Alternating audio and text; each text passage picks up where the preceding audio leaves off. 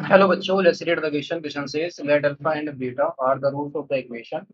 Matrix row matrix 1 5 and into matrix 1 3 minus 4 7 whole square into matrix 7 upon 19 minus 3 upon 19 4 upon 19 1 upon 19 whole to the power 4 matrix 1 3 minus 4 7 whole square into follow matrix x square minus 5x plus 5 minus 3 is equal to matrix minus 4. Then the value of 2 minus alpha 2 minus beta is the opening 51, the opening is minus 12, the opening is 12, the opening is minus 7.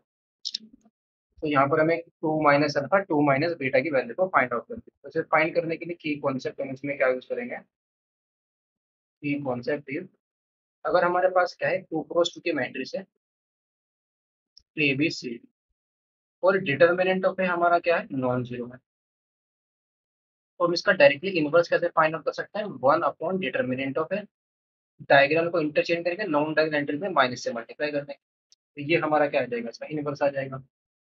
Question के अंदर में जो given equation है वो क्या है? Given equation is, ये हमारे पास रो मैट्रिक्स 1 5, फिर ये हमारे पास मैट्रिक्स सॉरी 1 3 1 3 माइनस 4 7 इसका स्क्वायर है, और इंटू फिर मैट्रिक्स है हमारे पास 7 अपॉन 19 माइनस 3 अपॉन 19 4 अपॉन 19 और 1 अपॉन 19। इसकी होल पावर कितनी है? 4।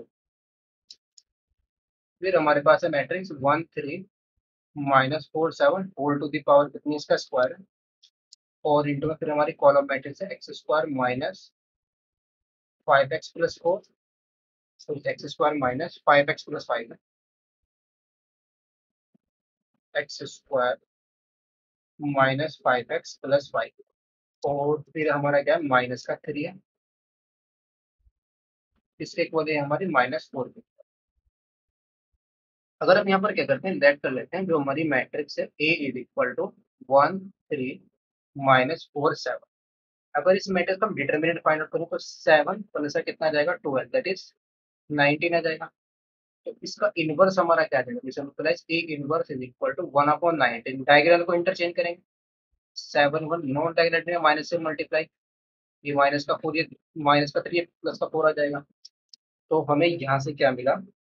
This implies A inverse is equal to 7 upon 19, फिर हमें क्या मिला? Minus 3 upon 19 4 upon 19 1 upon 9। यानी कि ये हमारा क्या लिखा हुआ है? इस मैट्रिक्स का इनवर्स ही तो है, और we know that A into A inverse या ए इनवर्स इंटू ए, ये हमारी आइडेंटिटी मैट्रिक्स से हो रखी है।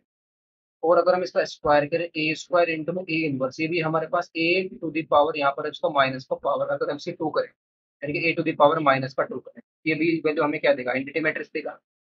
ए स्क्वायर इंटू में ए टू द पावर माइनस, ये भी हमारे पास क्या आइडेंटिटी मैट्रिक्स आ जाएगा।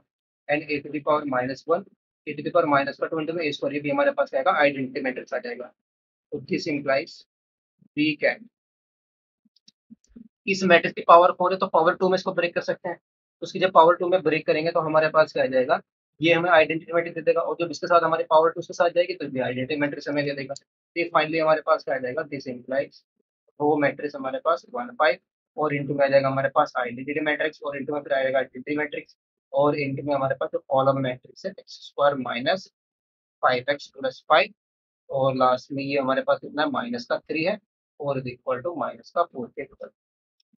तो इन मैट्रिक्स की हम आपस में मल्टीप्लाई करेंगे, तो दिस इम्प्लाइज ये आ जाएगा हमारी 1 क्रॉस 1 की मैट्रिक्स आएगी एक्स स्क्वायर माइनस का 5x प्लस का 5 और माइनस का 5 3 या 15, और इज इक्वल टू माइनस 4 के इक्वल, तो यहाँ से इसको इक्वल रख देंगे, एक्स स्क्वायर माइनस का 5x और माइनस से कितना आ जाएगा 10 इज इक्वल टू माइनस का 4। So this implies x square minus का 5x और ये आ जाएगा हमारे पास माइनस का 6 इज इक्वल टू 0। इसको फैक्टराइज करेंगे, एक्स स्क्वायर माइनस का 3x माइनस का 2x माइनस का 6 इज इक्वल टू 0। या फिर हम इसको फैक्टराइज रॉन्ग फैक्टराइजेशन में करें, 6 के फैक्टर इनका डिफरेंस हमें क्या मिले? 5 मिले, तो आएगा हमारा एक्स स्क्वायर माइनस का 6x प्लस का x माइनस का 6 इज इक्वल टू, तो यहाँ से x को कॉमन ले लेंगे तो कितना आएगा? x माइनस का 6, यहाँ से 1 को कॉमन ले लेंगे तो कितना आएगा? x माइनस का 6 इज इक्वल टू 0। तो यहाँ से x की वैल्यू एक तो 6 आ जाएगी और एक आ जाएगी हमारे पास माइनस का 1। तो यहाँ पर हम अल्फा को क्या ले लेंगे, 6 ले लेंगे, और बीटा को क्या ले लेंगे, माइनस का 1 ले लेंगे।